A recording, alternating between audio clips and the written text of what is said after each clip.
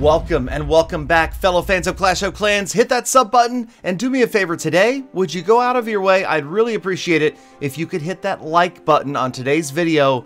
That's right, the Stone Slammer versus every defense and in-depth footage of the Stone Slammer in action. If you guys would do me that favor, hit the thumbs up. I would be forever grateful, and I promise to pay you back.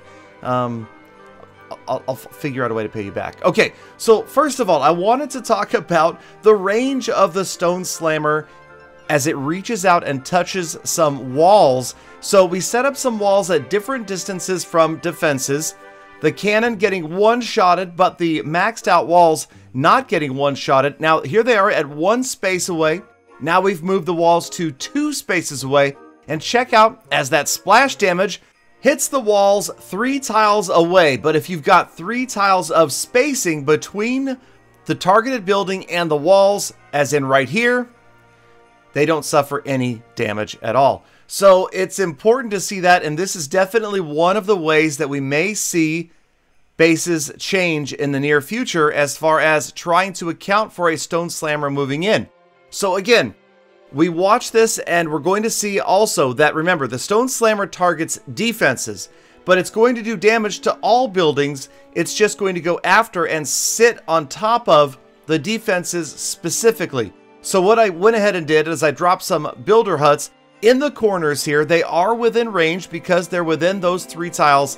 And as the Stone Slammer moves over this time, you will see that it will one-shot the cannon and conveniently one-shot all of the builder huts in the surrounding area as well. Now, of course, it is doing reduced damage to areas nearby like that. It's not doing the same damage that it does to the building that it's directly on top of. And we can see that right here. The cannon has more hit points than a maxed out archer tower. A cannon has 1620. The archer towers have only 1330. Yet right there you can see they only get slightly damaged. The builder huts, of course, go down, but the area damage generated by the Stone Slammer is small enough that it actually has to go out and hunt down each individual defense right there. Not enough splash damage to take out 2 major defenses with 1 attack.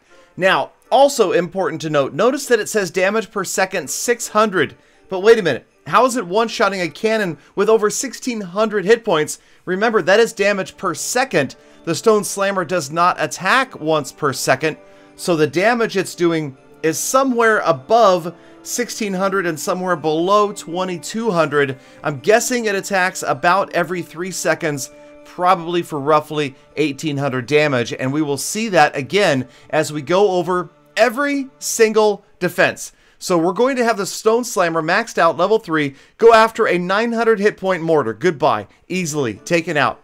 The 950 hit point Tesla also going down in 1 shot. And of course we know the 1330 hit point archer tower gets obliterated.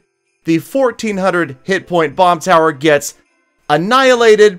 And then the 1400 hit point, same as the bomb tower air defense, is going to become incinerated. And of course we know that the cannon, we saw that earlier at 1620 hit points, also gets one-shotted. And then this tree, surprisingly, no, I'm just kidding. We're not going to attack the tree. Okay, let's go ahead and move on and talk about the buildings that take more than 1 strike from the Stone Slammer, beginning with, okay, well, again, we'll just kind of go over. There goes the cannon. All right, it's out of the way. It's just for continuity's sake. Okay, so 1 shot of the cannon at 1620. Wizard Tower, 2240, takes 2 shots, but very close.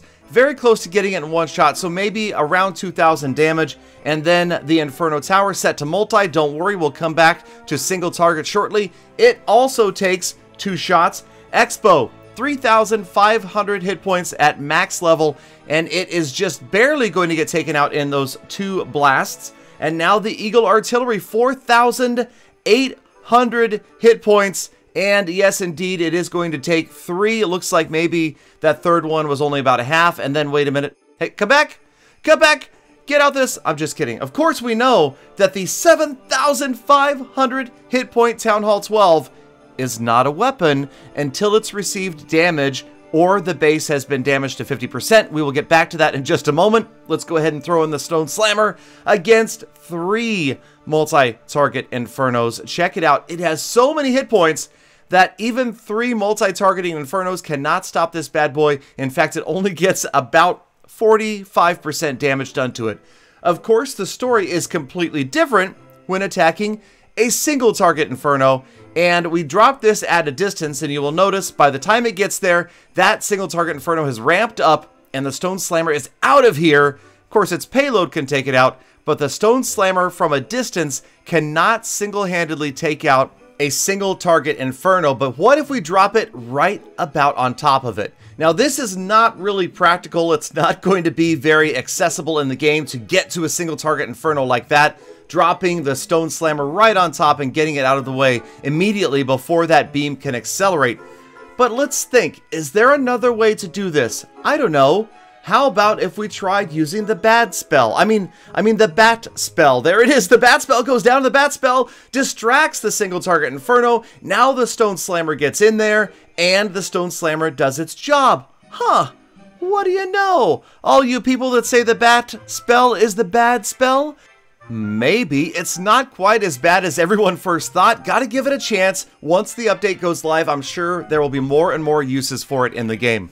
Alright, moving on to a maxed out Town Hall 12 level 5 Gigatesla. Important to do as little damage as possible. We want to see a true one-on-one confrontation as the Stone Slammer goes after the Gigatesla, the Town Hall 12. There is the second blow.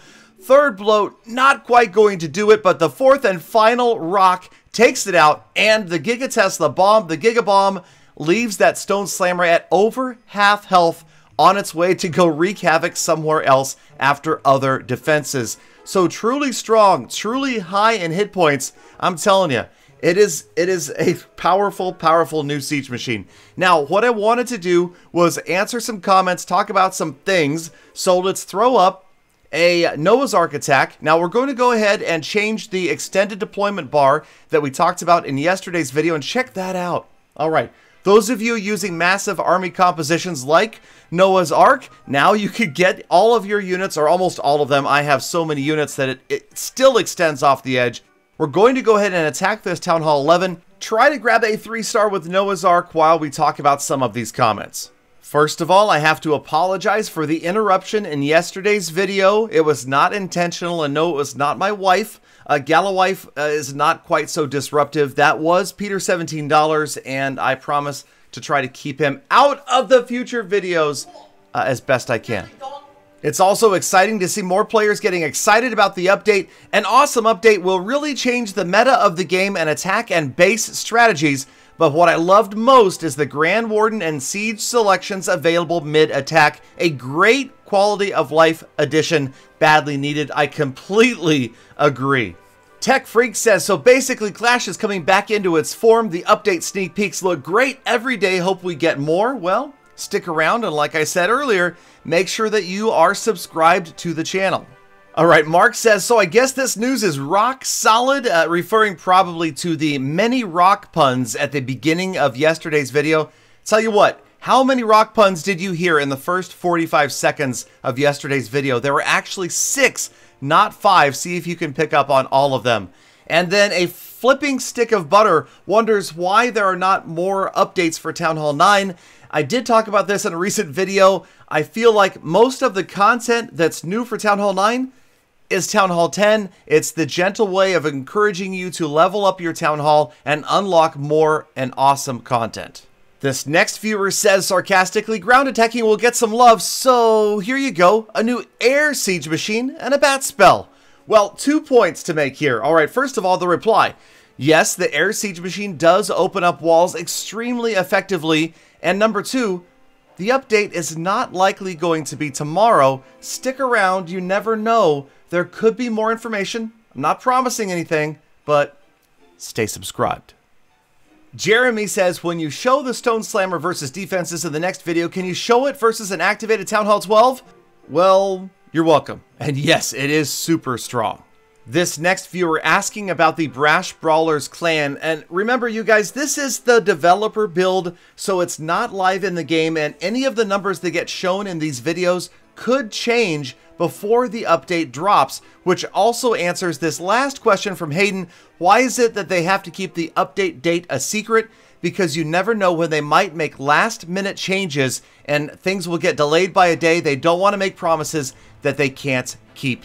Thank you guys again, as always, for sticking around all the way to the end of the episode. Make sure that you hit that subscribe button, turn on notifications, hit that like button before you leave. Have a fantastic rest of your day, and please do come back again tomorrow for more Full Attacks.